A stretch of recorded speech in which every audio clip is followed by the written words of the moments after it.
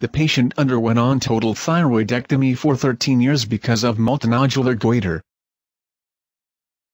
There is a reactive type lymph node marked with red arrow above the artery.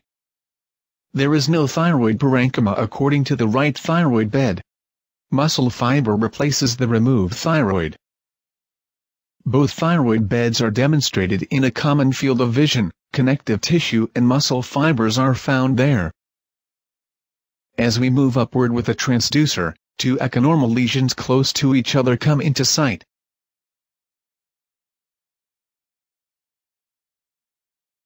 The nodules are inhomogeneous and contain small cystic areas.